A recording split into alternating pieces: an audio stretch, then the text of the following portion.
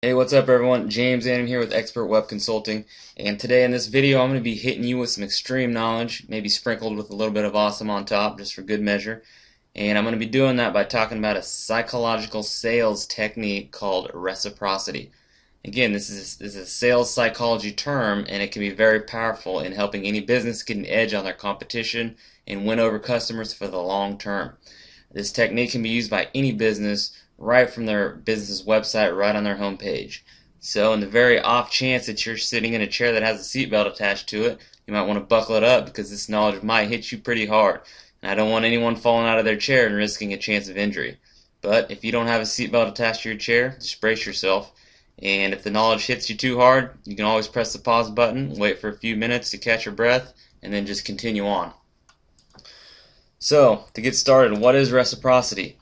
The definition of reciprocity is the expectation that people will respond to each other in similar ways, responding to gifts and acts of kindness from others with similar benevolence of their own, and responding to harmful, hurtful acts from others with either indifference or some form of retaliation.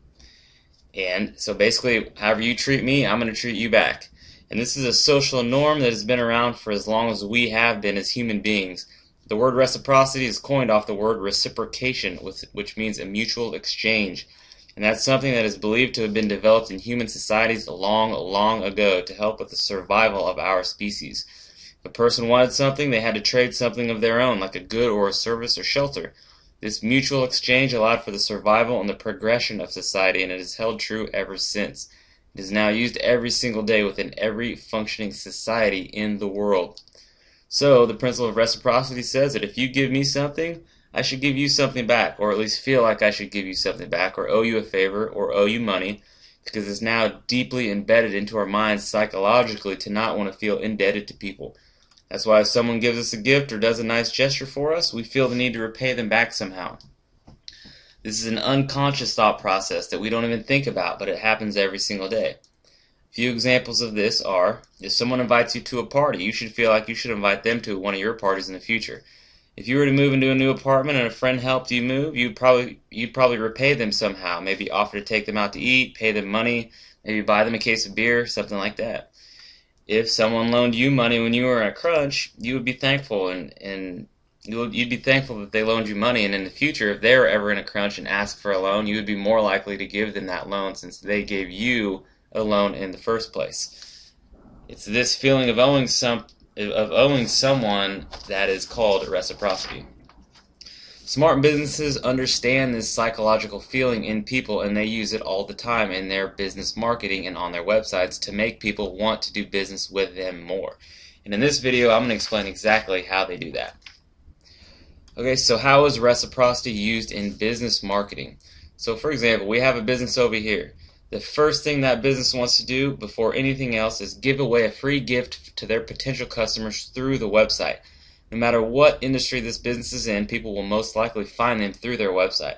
So it's good to think of something complimentary to give people right away, right from their website, right from the home page. This complimentary gift can be anything, but it must have good value in it. And again, it should be right there on the home page. It can be free coupons, free downloadable ebook, about something specific in that industry, a video of them teaching something about the industry, because giving free information is also considered a free gift. It could also be a subscription or a free newsletter. It doesn't really matter as long as it's something that the target audience would want to use or want to know about. After all, they are on the internet searching for something, so you might as well provide them with what they're looking for. And anytime something is given away for free on a website, it has created that opportunity to build reciprocity and that feeling of indebtedness. The idea is to give first, not make the customer have to buy something in order to get something for free. The business should be willing to give first. And when a business does this through their website, the customer will start to feel those good vibes towards the company, and they'll trust them a little bit more.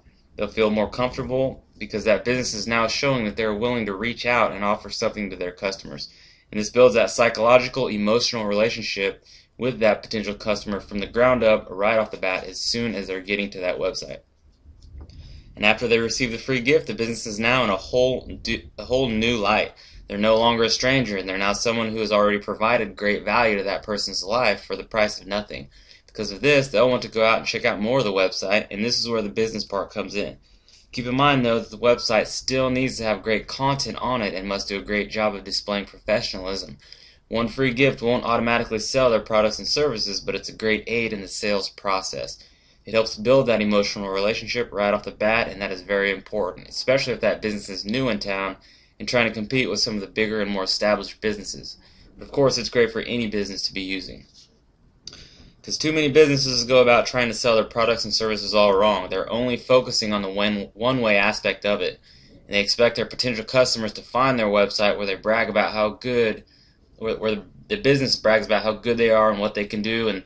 And while it's important to talk about those things, it's also very important to take that extra step further and offer something for free. Because then you can trigger that unconscious psychological aspect of reciprocity, where customers will consider doing business with you a little bit more. So that is the idea behind reciprocity and how it's supposed to be working in business marketing. Okay, a hypothetical example. Let's pretend that you own a website that sells video cameras. One thing you might do is give away a free downloadable ebook from your homepage.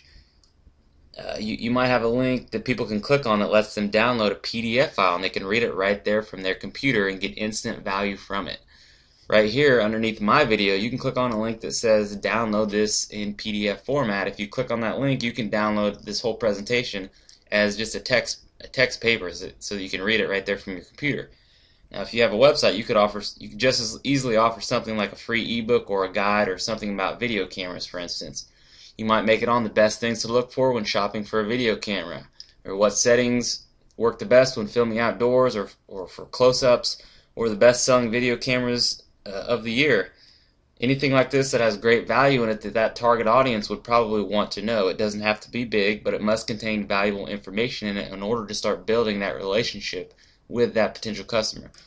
The person will then look at that guide, they'll get valuable, free information, and they'll be happy with your website right away. And this is perceived as a gift. Now they're more comfortable with your business, they'll trust you a little bit more. And because of this, they'll go back to your website, and their chances of buying from the website are greatly increased. Because now, not only do you have them looking at the website, looking at video cameras, they're now shopping on your website for whatever else you're selling. Video camera bags, those little tapes that you put into the recorder, DVD players, DVDs, or whatever other electronics or whatever products you're selling on that website. And even if they don't decide to buy from you right away, they'll remember you in that downloadable e-guide that you gave them. Maybe they'll keep that around for future reference, and that just increases the chances that they'll come back to you in the future. So that's just a quick scenario of how a business could use this sales technique right from their website. Now, after a sale is made, keep in mind that the relationship does not end. A smart business will also use reciprocity to help ensure that they keep those customers and in turn turn them into long-term customers. They do this by sending them a thank you card in the mail after their purchase. Maybe even a thank you card 6 months later, or a Christmas card that simply says, "Thanks for choosing us. We wish you a Merry Christmas." This is also considered reciprocity because you're still giving to people in the form of a thank you. And that makes people feel good, and it also says a lot about the business when they do this. Also, you could offer a special promo code or a discount on their next purchase. Those are good ideas as well to say thank you. Another thing you can do is just give customers a simple phone call that says thank you. For example, I use GoDaddy to host some of my websites. The other day I got a phone call from them, which I didn't answer because I was at work, but they left a voicemail, and when I went back and checked my voicemail later that day, it was just a short message that said, "Hey, this is GoDaddy. We just wanted to call and say thank you. We appreciate your business." It was short and sweet and to the point, and I was pretty surprised that they called me, and it was just a nice gesture for them to do, and I felt like I was appreciated and that they appreciated my business. So these are all great ideas that good businesses use to make customers feel like that they're appreciated. But let me say this: many times businesses will try and do something like this, but they give away something that's either a watered-down, cheap version of their product or just something to download that has virtually no value in it at all, and it's more of a waste of time than anything else. And the business expects to get people to buy, to get business from people that way. I mean, those can actually hurt the business more than it can help, because the business is only displaying themselves as a cheap, watered-down business, and it can ruin the chance to win over customers, and they would have had a better chance of just not giving away anything at all. So anytime that something is given away as a gift on a website, it should be done genuinely provide value to the customer and to show that there's a desire to improve the customer's lives with no expectation of return. You shouldn't just do it to try and get business, because that's going about it the wrong way, and you're missing the point there. And if this can be done right, then it can really boost the company's image.